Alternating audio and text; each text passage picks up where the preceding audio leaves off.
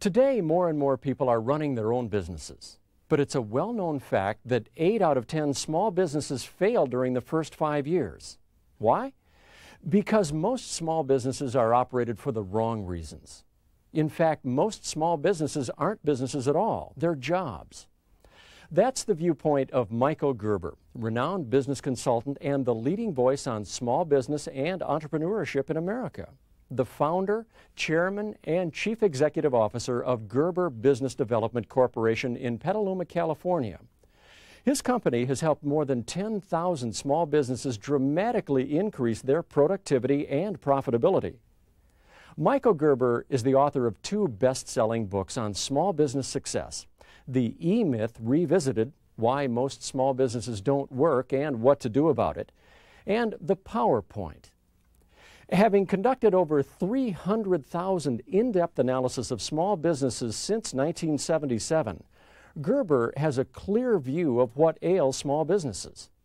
He maintains that most small business owners have no sense of demographics, advertising, cash flow, financing, or management. In fact, they have no understanding of business at all. They don't communicate, nor do they get nor how to get information. So they just go into denial and eventually under. But, says Gerber, building a successful small business is possible if it's run like a business. This video, Small Business Success, the 7-point plan for growing your business, will show you how. In excerpts coming from a live seminar and an interview for public television, Michael Gerber gives you breakthrough insights to make your business really work, starting with the owner. I would say without hesitation that no one who walks into a business of their own, starts their own business, has any idea of what they're getting involved in.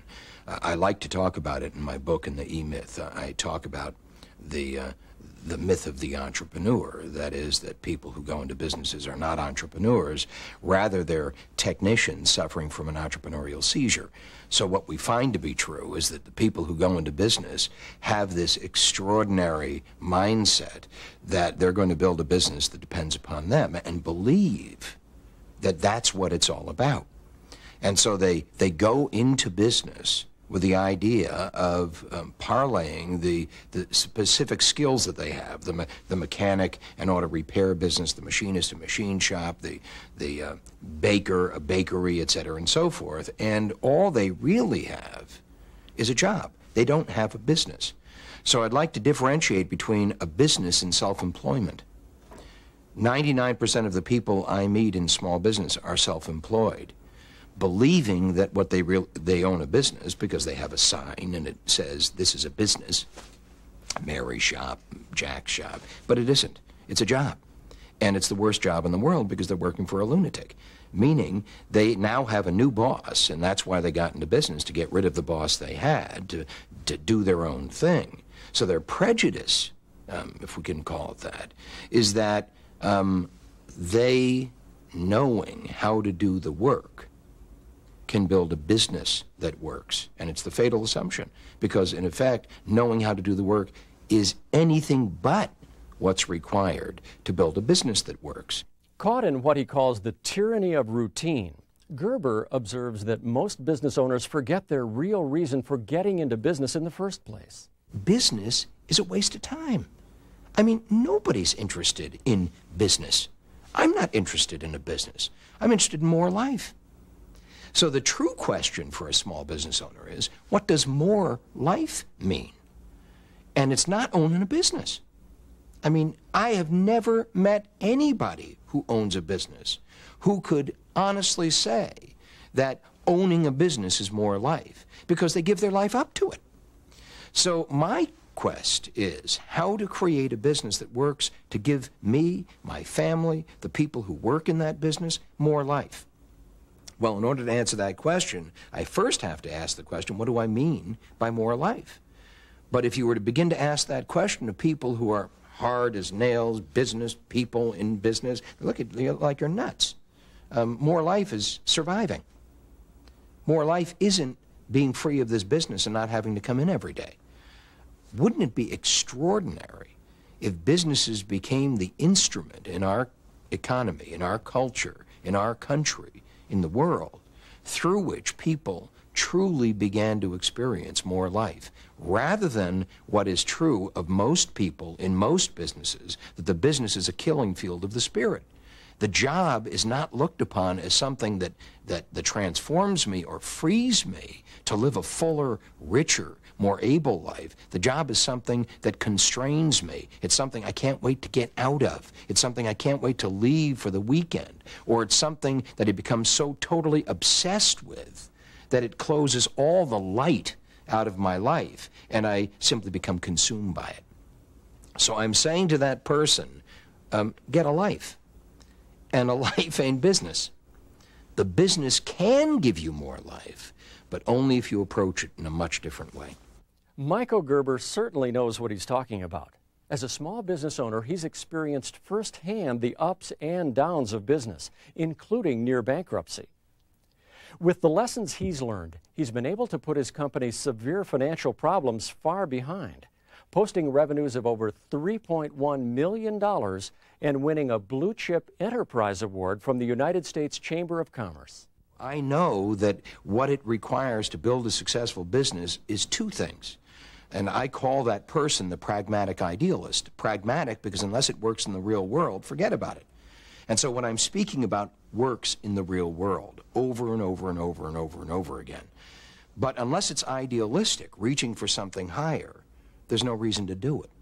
So the truly extraordinarily entrepreneurial businesses, the Disney Worlds, the FedExes, the McDonald's, are businesses that combine this pragmatic idealism. In other words, how to build a business that really works every single time. I mean, when you go to Disney World, it works, it works, it works, it works. Why? Because the systems orientation, the way of thinking about that business is significantly different than the way most small business owners think about their businesses.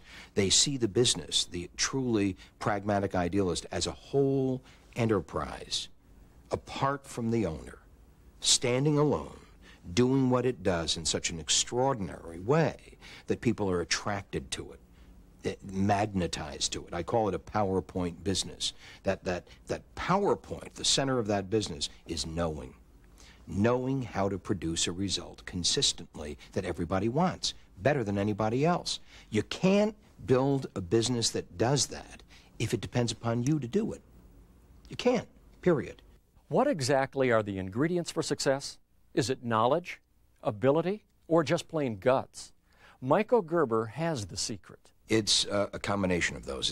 It's a combination of understanding what a business is, having a clearer picture of what you expect from the business, having a clearer understanding of what it's going to require of you in order to get what you want from that business, and engaging in a process, in the process of creating a business, of having the kind of help that you would need to learn any craft. It's a craft. Business and the creation of a business and the operation of a business is a craft. It requires very definite skills, very definite knowledge, very definite information. It requires very definite practice. And without that, and unfortunately, most small business owners we have ever met are deficient in all of those skills, in all of those practices, essentially are doing it by the seat of their pants as opposed to doing it truly well. And the problem is with them is that they don't understand what they're missing. What business owners are missing are 10 critical elements. Gerber calls them the top 10 reasons why small businesses fail. They are lack of management systems, lack of vision and purpose by principals, lack of financial planning and review, overdependence on specific individuals in the business, poor market segmentation and strategy, failure to establish or communicate company goals, lack of knowledge about the market and the competition, inadequate capitalization or lack of funds, absence of a standardized quality program, and owners concentrating on the technical rather than the strategic work at hand.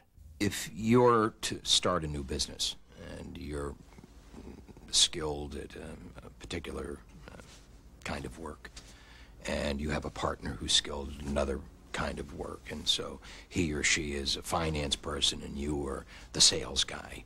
And this is a very real scenario that's continuously repeated. The very first thing, if I could catch you before you did that, in other words, if I could catch you in the moment before you had literally made the decision, and if I could get your attention. Now understand, I say if I could. I probably couldn't, because to try to talk to somebody who's about to do it and has made up their mind, it's like try to talk to somebody who's about to get married. You know, you say, but you really don't know each other, and have you really thought this through? And they want to do it. I mean, there's no stopping them. This is an emotional decision. This is not a rational decision. They're being driven to do this. But if I could stop them, the thing I would stop to do is to begin to ask them questions. I would ask them to begin to ask some very serious questions. And the questions would be questions related to the business itself apart from their ability to do the work. I would ask them to pretend and just imagine for a moment that they, 2 weeks after they start their business, are unable to do the work themselves. That the guy can't sell it and the guy can't manage the money. That effectively they're going to be dependent upon this business's ability to operate without them. I would ask them to imagine that and ask them to conceptualize how they would create the business to work without them, totally independent of them. In other words, that they're going to create a business just like you build a house. The house doesn't depend upon you coming in every day. The house is. Well, the business is, if you were to approach it in a truly entrepreneurial way. So I would ask them to begin to think about the business as an entity apart from them, an organism apart from them.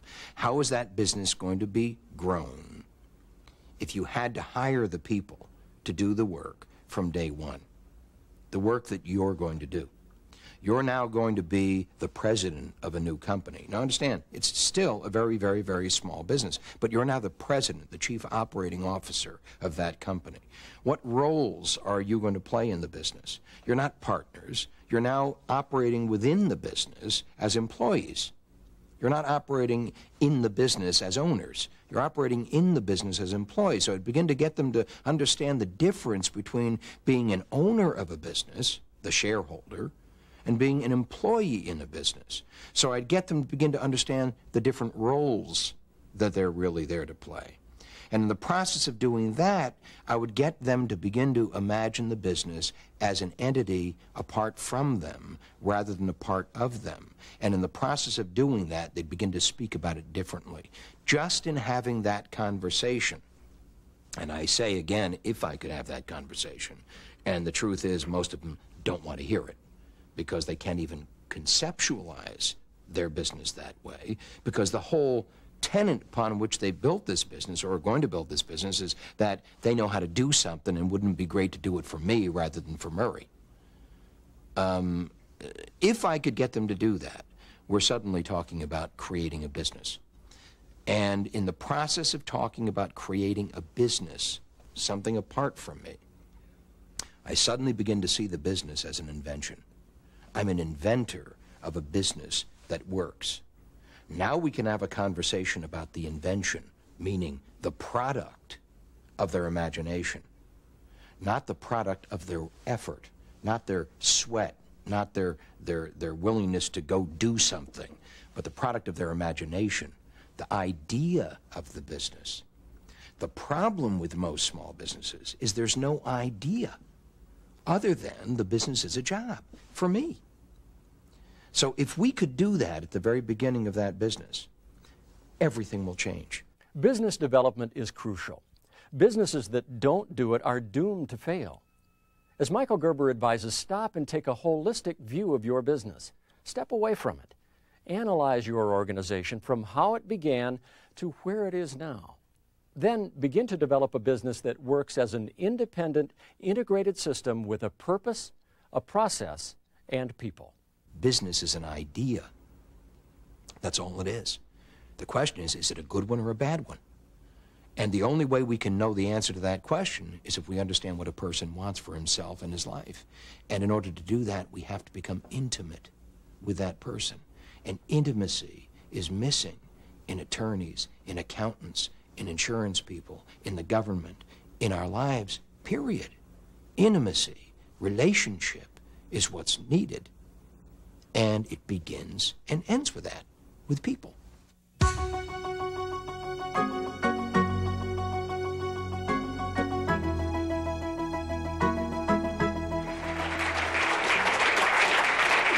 Thank you.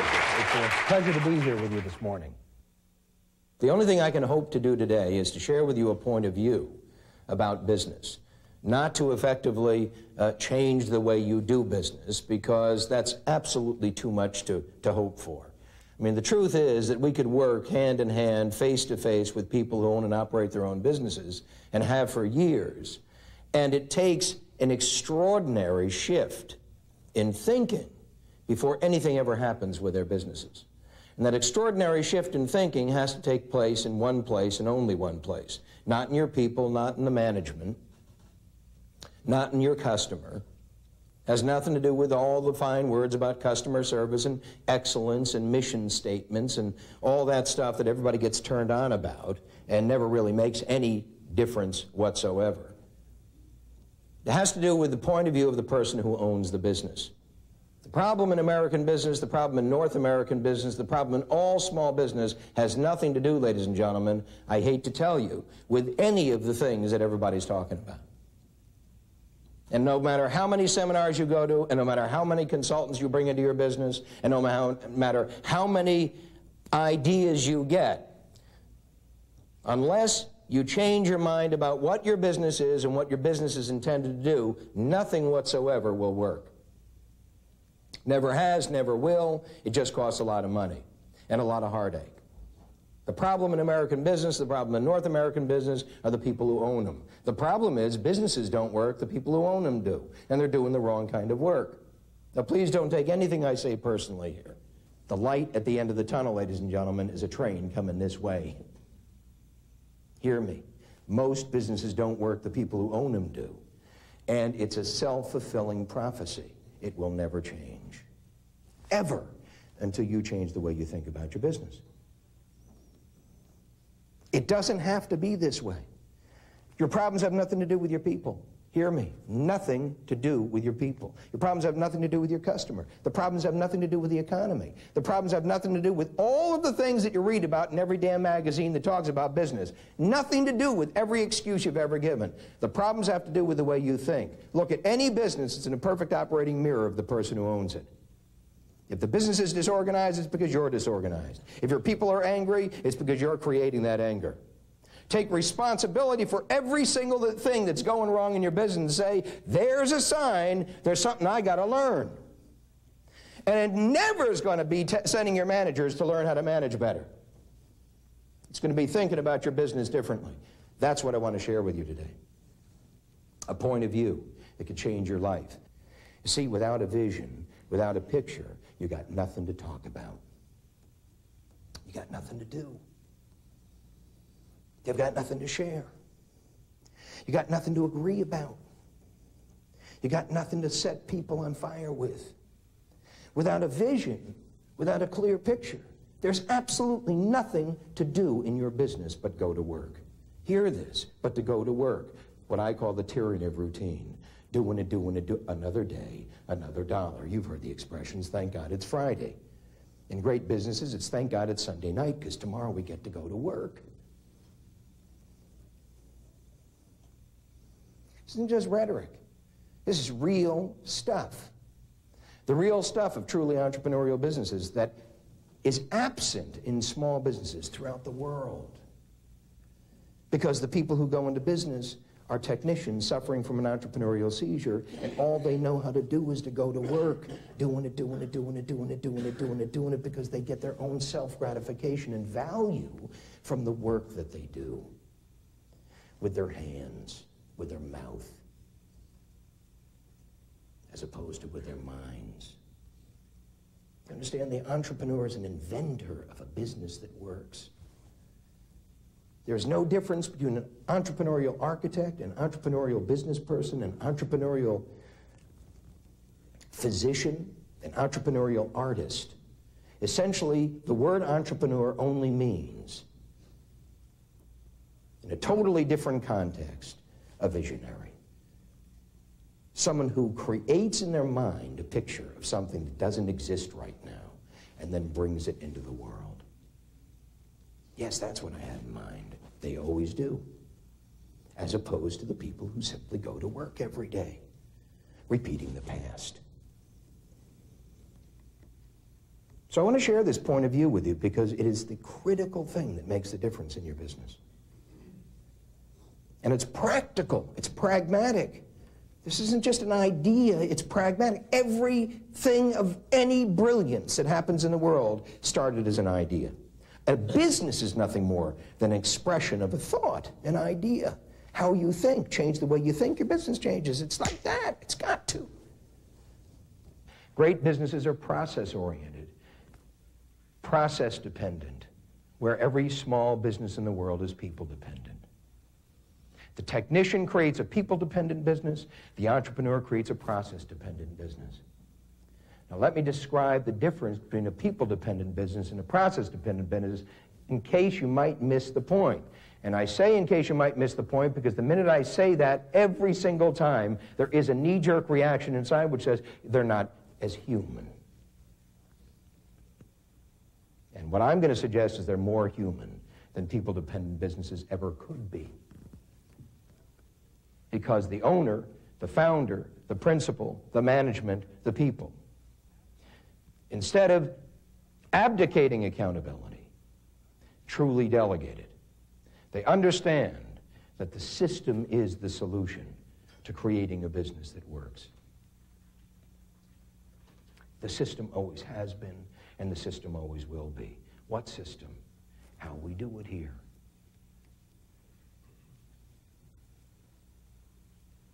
Now, what do I mean by that? How we do it here. How we do what here? How we do everything here.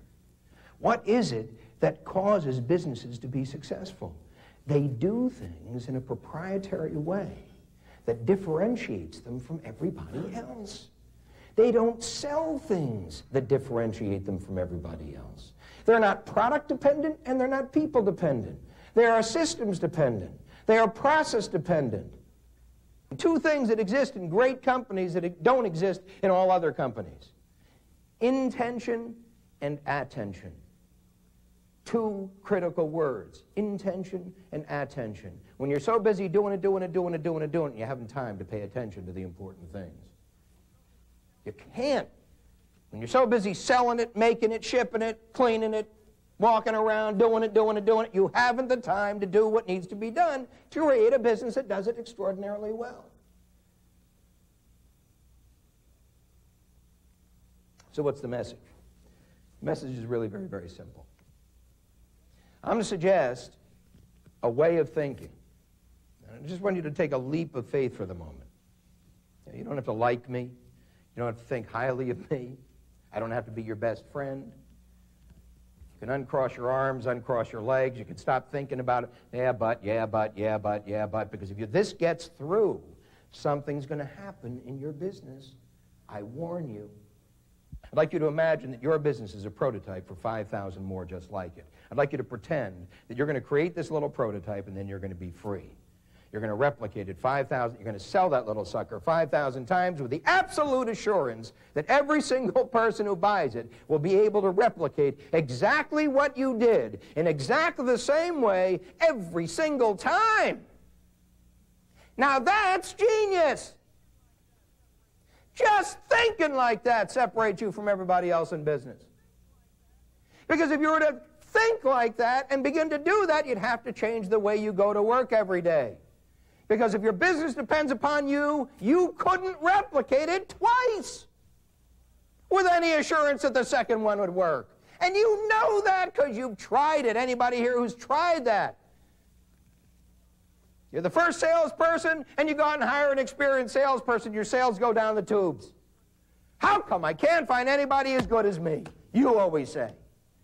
You're the principal engineer, and you hire somebody to do the engineering. Too much work to do. How come I can't find anybody to do it as good as me? Has anybody ever said that? Would you please raise your hands? Thank you. You can't find anybody as good as you. You'll never find anybody as good as you. And the point is, you're thinking about the wrong objective. You shouldn't be looking for somebody as good as you, because if they're as good as you, they're going to steal your business. That's what you did. You should be looking for somebody who is ordinary, because that's what you're going to get anyway. And you should prepare for it. Let me tell you how we do it here. Every extraordinary business says. Let me tell you, this is our way. Every extraordinary business says. And most small businesses can't say it because they don't have a way. There's just me.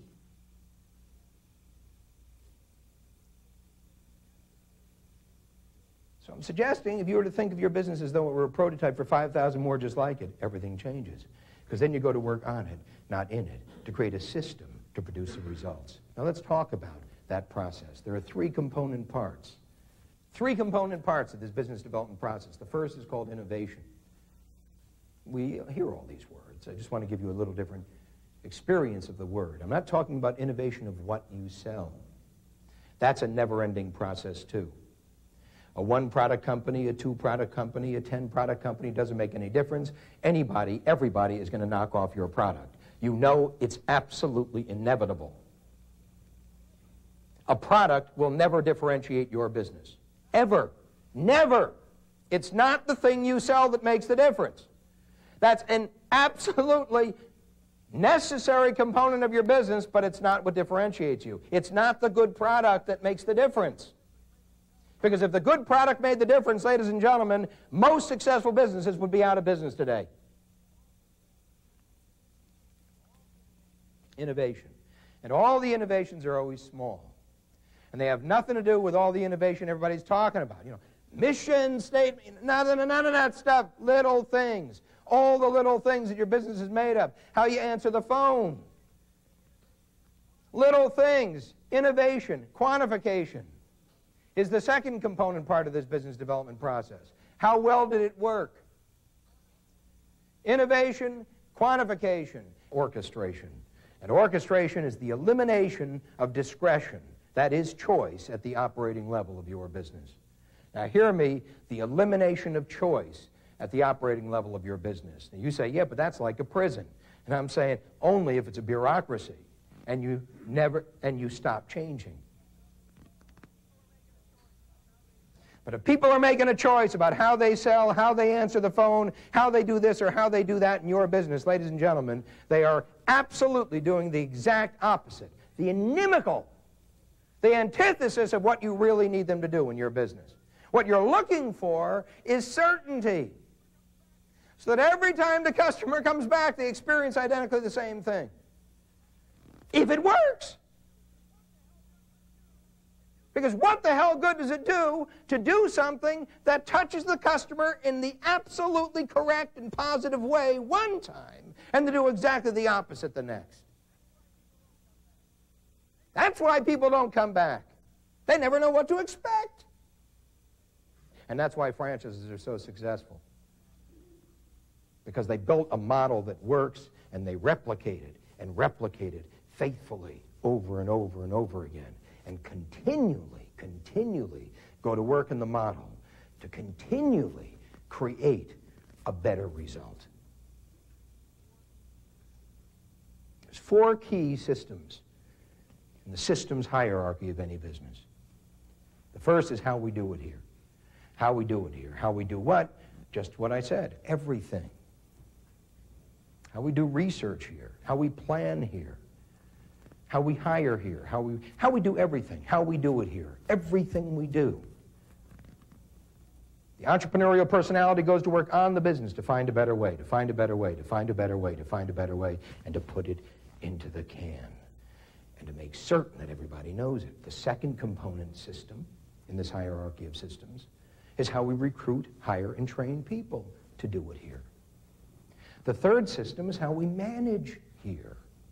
Yes, a management system. You ask most managers how they manage. Oh, I manage. I manage. I mean, it's pretty difficult to manage around here, but I manage. I get by. I'm a people person. I can look into his eye. I can know when he's lying, when he's not. I had psychology in school. I've been around this business for a long time. Nobody can get by me. I manage. What do? I do what I do. He ain't going to tell you because he don't know what he does. He couldn't explain it in a million years. I know that's not true of anybody in the room. But it's true of everybody I meet out there. There ain't no management system. This is how we manage here. That's what they do at McDonald's. You think they hire professional managers from Harvard to come and manage those money machines? God forbid. They grow those people from the inside out. They teach them their system. They teach them everything they need to know to become better and better and better and better at what we do here. And finally, the thing that keeps this thing from being dead is how we change it here. And we need a system for changing it, and it never ends. So how we do it here today may be different tomorrow, but how we do it here tomorrow is exactly how everyone will do it here tomorrow. And how we do it here the next day is how everyone will do it the next day. And tomorrow may be 3 years from now, or tomorrow may be 10 years from now, but effectively the change is absolutely certain because everything else is changing. And we're constantly in competition, not with the world, but ourselves.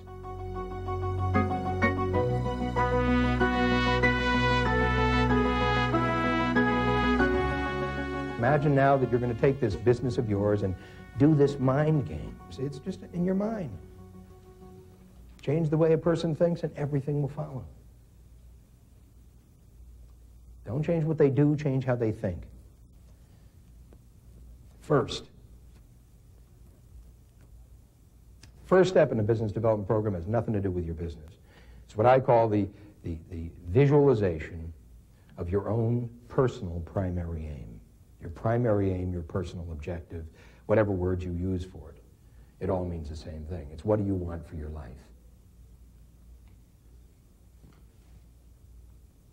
Now hear me, I mean, what do you want for, because if you don't know what you want for your life, then how in the world are you going to get your business to do it for you? See, I'm suggesting your business is only a means to an end. I'm saying business is really a boring waste of time. I'm saying the only value of owning a business as opposed to having a job is that the business is supposed to do something more for you than the job could. What? Well, first you got to answer that question by saying, this is what I want for my life. I want you to imagine this. Just get this picture. Imagine a room, and it's softly lit, full of people seated quietly looking toward the front of the room. Drapes on the walls, muted, quiet. Obviously something very important is happening. In front of the room is a dais, much like this one, a little larger. On the dais is a table. Two ends of the table are candles, lit, shining brightly. Between the candles is a box. In the box is you. Stiff as a board. This is what I call COD. It's your crap out date. Now please, if you haven't heard a word I've said, understand we all got one. I mean, do you know, we're gonna be in the box. The question is, what do we do between now and then? It's always been the question, but we stop asking it after a while, and we simply live as though we're immortal. The light at the end of the tunnel is a train coming this way. There is an end to this. Now I want you to imagine, suddenly you see all the faces in that room, and from the four corners of the room comes a voice, and it's your voice. And you're obviously not talking. It's a tape recording. And you're addressing people at your COD and telling them what you did with your life. The story of your life. What would you like to say? I mean, if you truly were to sit down right now and envision your COD and that tape, what would you like to say on that tape to those people? These are the things that I did. This is the mountain I climbed. These are the rivers I forged. These are the people I touched. This is the difference I made. This is the joy that I experienced. This is what I'd like to pass on to everybody in this room before it's too late for you. That story, that script for that tape is what I call your primary aim. And essentially I'm saying, if you were to sit down right now, if your managers were to sit down right now, if your wife, if your husband, if your children were to sit down right now and go through the exercise of truly creating that script, ladies and gentlemen, something would change.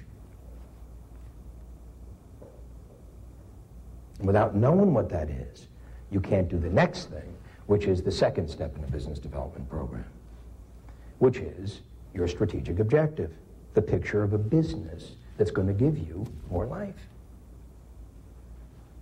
What does your business have to look like when it's finally done? I'm saying when it's done, when it's finished, when you can say, did it, in order to give you that life that we're talking about. How big will it be? It's going to be a $50 million company, it's going to be a $5 million company, it's going to be a $2 million company, a $1 million company, a $500,000 company. What are the gross profits going to be?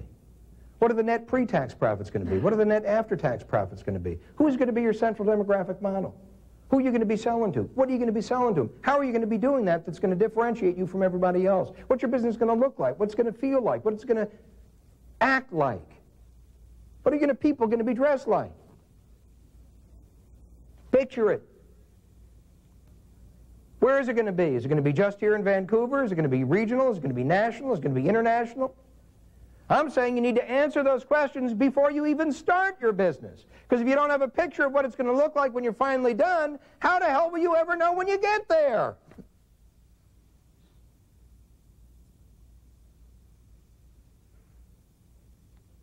The third thing you need to do in a business development program is called organizational development. And I mean by organizational development, creating an organization chart. Now, I say to people who own and operate a small business, they got to create an organization chart, and they look at me like I'm absolutely out of my mind. An organization chart? Who needs a chart? I do this, he does that. Who needs boxes? I mean, give me a break. I'm suggesting one of the most powerful things you can do in your business is to begin to think about it functionally rather than personally. Functionally rather than personally. Begin to think about your business as functionally rather than personally. Every business in this room has three essential functions, and everybody knows it. Marketing, operations, and finance. You got to sell it, you got to deliver it, and you got to manage the money. But those are functions, those aren't people. Reporting to marketing is the sales manager and the advertising research manager. Reporting to operations is whatever and whatever. Reporting to finance is whatever and whatever. And reporting to the president, the chief operating officer, are those three senior positions, those three essential functions. So you can see this chart, and it always goes like that. So to take this organization chart, now all you partners and everybody else in the room, and just start putting names in the boxes. Right? So who's the president? Uh-oh. Got a problem already. The partners begin to look at each other. Every one of them knows me. But we don't really want to say that. We share the presidency, people say. You know what a shared presidency is, right? It's a lunatic asylum. How many things we do to ourselves in our business is absolutely insane. I mean, it just goes on and on and on and on, but nobody wants to talk about it. Somebody's got to be the president, so put the names in the boxes. Who's the president? Who's the vice president of marketing? Who fills the spot of vice president of operations, and who fills the position called vice president of finance? You begin to put your names in the boxes. Guess what? In some businesses in this room, you're in every box. Anybody do that? Anybody go through the exercise? Anybody here have to sell anything today? I'm literally going to have to go back. What are you when you're selling something? Right in the bottom of the chart. You hear me? And you give them the chart. Owner, right? President. No, you're not. Salesperson. Anybody here have to make something in your business? Right. What position are you filling? See, if you begin to think about this functionally, you begin to see all the work you're doing on that chart. And understand the purpose of the chart. It's to get out of those boxes. The point of being in your business is to get out of those boxes, not stay there. The mistake we make is we want to get out of the box and replace ourselves with a person with experience. Has anybody done that? That's called abdicating accountability, not delegating it. We hire somebody, get the hell out of the box. Free. Until they screw up. Which is right now. And you're back in the box again. Out of the box, in the box. Out of the box, in the box. Out of the box, in the box. That's what every owner of every small business is doing. Doing it, and never trusting anybody to get it done. Why? Because you can. Because you did it wrong. So let's do that all over again. You leave a system in the box. If you're going to be in the box, you go to work in the box and on it at the same time. You go in the box of salesperson and on it as sales manager. You create a system selling process. This is how we sell it here. And then you hire a person who doesn't know their elbow from you know what, and you teach them the system. And then they do it, and you watch them. And as they run into obstacles, because of their limitations, not yours, you change the system to fit them. And change it, and change it, and change it until it's working. Got it. And now you created a little turnkey, and you replicate it. And the whole 80-20 rule about selling changes immediately. That whole 80% of our sales come from 20% of our people. That is self-inflicted pain because you're people-dependent, not process-dependent. The system is the solution. And you go on to the next box, and the next box, and the next box, and the next box, and you're out of it. And that's where you owe to be, is out of it. Because when you're out of it, you can look at it, and you can see it whole. Wouldn't you love to be out of your life? Has anybody ever had that out of, in quotes, body experience where you've suddenly seen yourself as you are? Has anybody ever done that? You know, those fleeting, painful moments, you know what I'm saying, of crystal clarity.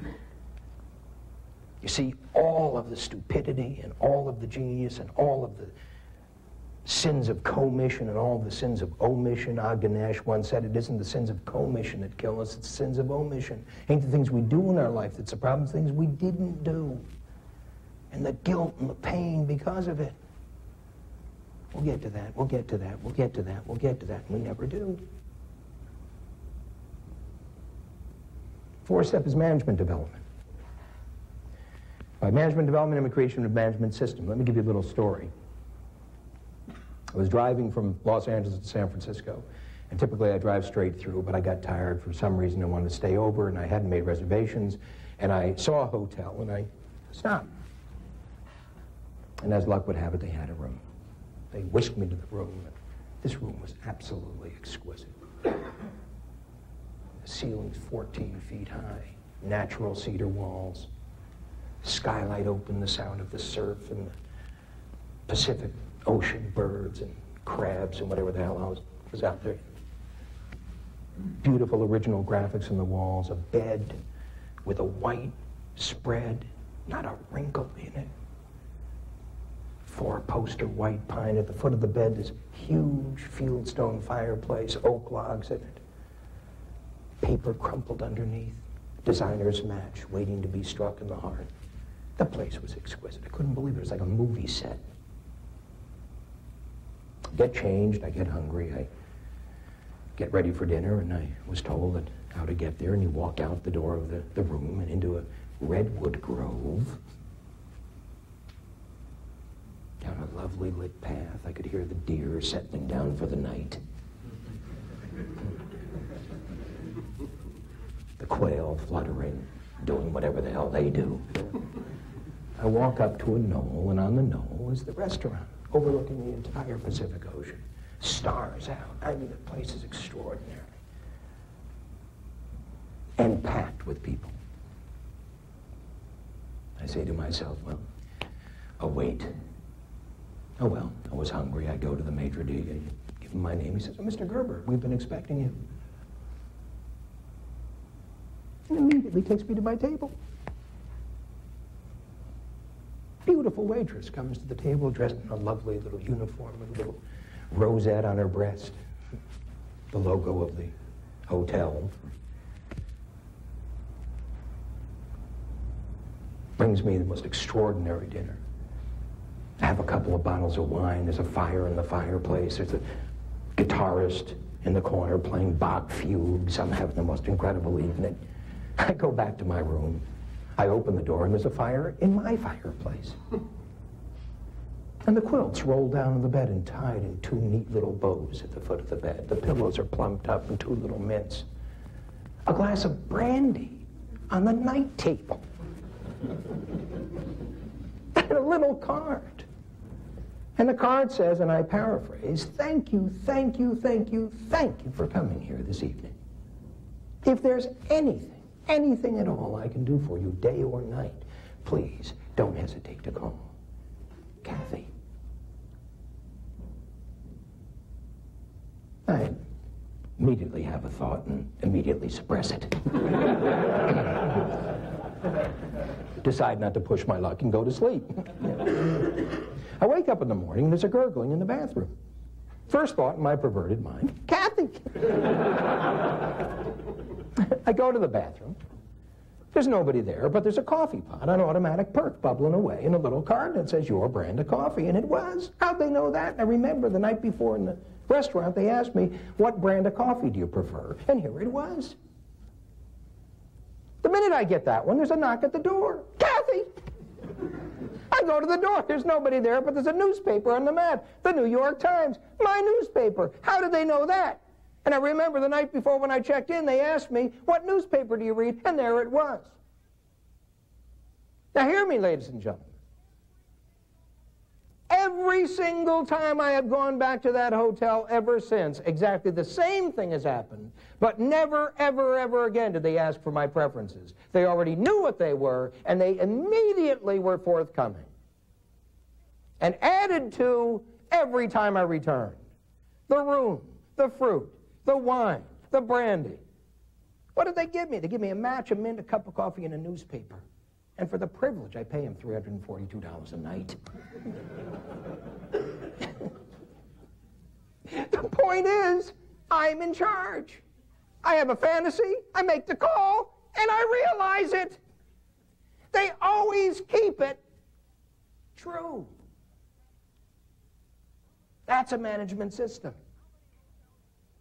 How many hotels do you know of where that's going to happen to you? And it is so easy to do. If anybody would have the intention and the attention necessary to create the system to make sure that it happens. And that's what management is all about, making that promise come true.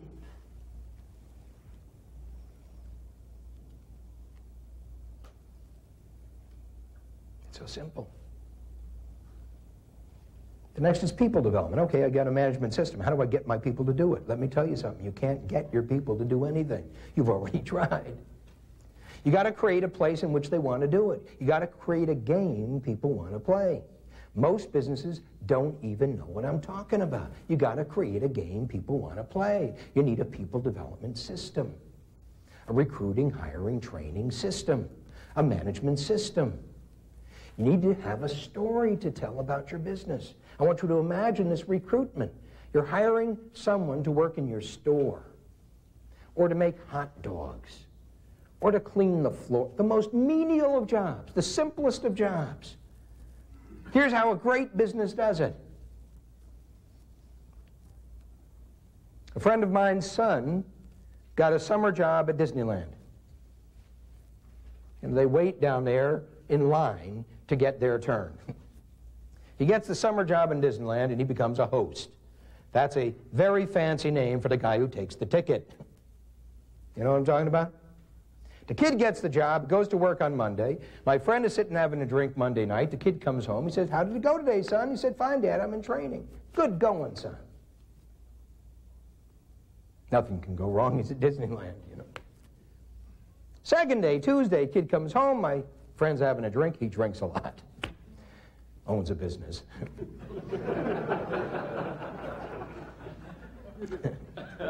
How'd it go, son? Great, Dad, I'm in training. Friend doesn't say anything, but he's a little nerdle of doubt. Third day, kid comes home. How'd it go today, son? Great, Dad, I'm in training. Son, can I ask you a question? You got a problem learning what they're trying to teach you?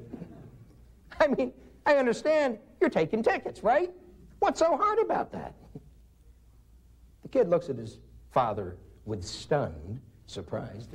Dad, this is Disney. This is the park. We haven't even gotten to the job yet. We're still talking about the old man. And the best I can figure it out, I get to the part about taking the tickets on the end of Friday. And I think it goes something like this. A week. It ain't what we do, it's where you are that matters. This is a religion. We got ritual. This is the Catholic Church. This is the sanctity of the vision. How many of you have ever told a story about your business that they would tell at Disneyland? Let me tell you about Walt. All the stories about Walt. Who the hell tells stories about you? Everybody, but you don't want to hear them. And you say, yeah, because I ain't Walt. And I'm saying, no, because you didn't think like Walt. If you would dare right now to sit down and tell a story about the business you're there to create, and then hold a hiring seminar for 97 of these prospective clerks, only one of whom's going to get the job, and you walk in and the lights are on, and you say, hello, ladies and gentlemen, welcome to our show. We're here to talk about a very special business and a very special opportunity. I wish all of you could experience it. Unfortunately, you can't. And that's what we're here to find out. And in fact, I'm not going to waste a lot of your time, and I'm not going to ask you any questions. I'm going to do all the talking. I want to tell you the story about our business, why it was created, how it works, and why, if you're selected, it's going to be the most extraordinary experience in your life. Anybody want to hear that story? You bet your ass. Now, to hear this, everybody is skeptical. But we'll overcome that in time. Why? Because it's a true story. Because we actually do these things. We create a business in which people grow. We don't expect that clerk to stay here for the rest of his life. We say, ladies and gentlemen, this is McDonald's. We have a 300% annual personnel turnover in a year, and that's the position you're taking. And we know that's why you're taking it. You're only here for a little while. We want to make your stay as profitable to you as it will be to us. And let me tell you how we intend to do that. Not unrealistic expectations, the truth. We play a game here. It's called Be Better Than We've Ever Been Before. And what we hope is going to happen is when you leave here on your journey in your life, you're still talking to this clerk, understand? That when you leave here, you got something more than what you walked in with. And that's my gift to you. Your gift to me is to play the game as hard as you can. Let me tell you what it's all about. People development. The sixth step in a business development program is marketing development. And I'm just going to shortly say there are two key words in marketing: demographics and psychographics. Demographics and psychographics. It's who buys and why they buy. It's who buys and why they buy. And if you don't know who the central demographic model of your business is, you can't even begin to do it. And if you don't know the central demographic model of your business, you can't even begin to understand how to sell them. It all ends up being in luck. And finally, the last step, or the seventh step of the business development program, is systems development. And the three kinds of systems: soft systems, hard systems, and information systems. Soft systems are all these words I'm talking about. It's the scripting your salespeople use. It's the scripting that people use in the telephone. Scripting, scripting, scripting, scripting. It's scripting everything you do in your business. It's the words in the letter that greets your new employee. It's this. It's all the soft systems that make up your business. It's the documentation of everything that you do. Documentation of everything you do. If it ain't written down, you don't own it. If it ain't written down, you don't own it. If it ain't written down, you don't own it, even though you think you do. If you can't show me it, it doesn't exist, no matter how hard you try. And that's not to prove it to me. It just tells you it doesn't exist. And if it isn't there written down, you're operating on luck. Hard systems, all the visualization of your business. One of the most powerful things you could do is go back and have a designer draw the finished business in your mind. Draw it, paint it, put up the picture. How does it look when it's done? The vision. Your truck, your cars, the floors, the walls, the ceilings, all have been designed. This is an extraordinary place. You go to Federal Express, that's what's happening there. You go to Disneyland, that's what's happening there. In the back and in the front. Where they pick up their uniforms and upstairs. You understand? It's not just for the audience, it's for everyone there. Everybody's your audience. You want to bring your banker and let me show you this little sucker, you won't believe your eyes. You bring your suppliers and let me show you what we do. Look at this. How do you keep your floor so clean? At Disneyland, they steam clean the park every night. Steam clean the park every night.